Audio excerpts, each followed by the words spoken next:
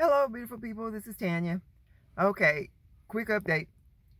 So, this is week 6, and according to the time schedule, I'm coming along fine.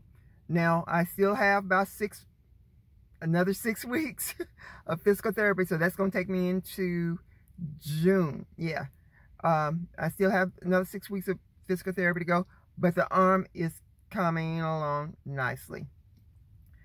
I'm not having as many muscle spasms as I had before. Occasionally we'll still have one, but it's nothing like it was before. I think I mentioned when I spoke to the physical therapist about it, she told me that my problem might be that when I lie down, my arm is drifting back as opposed to being parallel with my body, if that makes sense. And so that's probably what was causing my problem. So she suggested that I just use an extra pillow to prop up my arm, which is what I did, and it has helped. It has helped tremendously.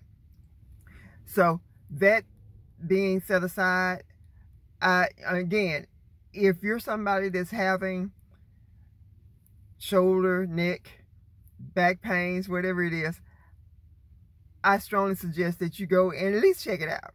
Surgery may not be for everybody, but for me, it was the way to go because, like I said, we're talking about maybe a few months of discomfort as opposed to years or decades of pain. At least that's the way I see it. So, like I said, I'm out here in front of the orthopedic clinic, getting ready to go in here for physical therapy. So, I'm going to go in and get this done for the day. I'm usually in here for about an hour, 15 minutes max. And it usually runs pretty quickly.